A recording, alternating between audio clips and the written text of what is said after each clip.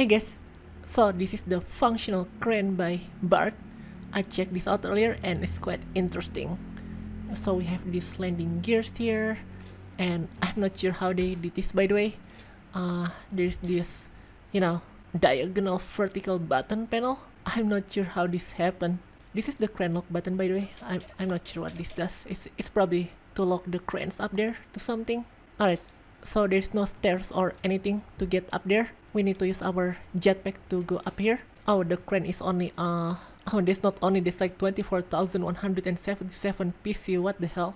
Alright, let's just fly up there.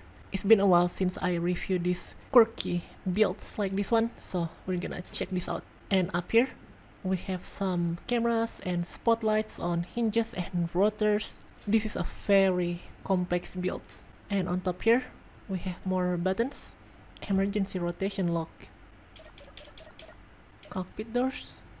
Oh wow, this actually, what the hell? How did they, did they use like a piston there? What?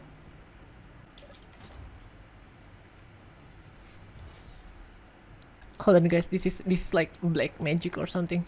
So in here there's a loud motorcycle outside.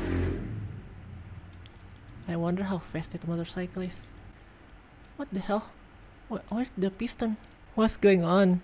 Alright, if you guys can figure out how they did this one, then tell me in the comment section below, because I really don't know how they did this witchcraft here.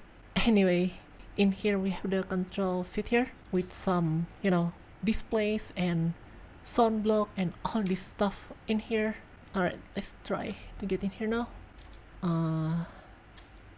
How do I...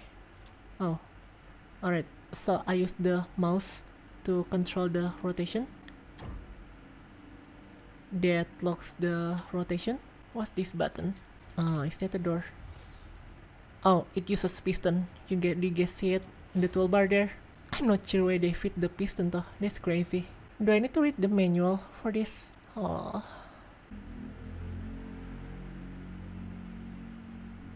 Oh, we use W and there we go. So this is, what the hell? This use scripts to move those things up there. That's why I didn't get it before. That's crazy. Do you see that? How does this connect to that thing there? I don't see any connection because there's like a separate grid, right? What the hell? Alright, I'm not gonna think about it. How do I lower the crane? Time to read the manual again. Oh, you press A and D. Oh, there we go. Do you guys see that? Alright. Oh. Wait. I think I broke it. There's a hydrogen engine back here, and I'm guessing these are counterweights or something. Interesting design. How did they use all these hinges here? There's so many subgrids on this build. It's crazy. So how is this thing supposed to go all the way down there? Alright, I'm gonna spawn a new one. Oh, it's fine. Alright, let's make sure it doesn't fall this time. Here goes. What?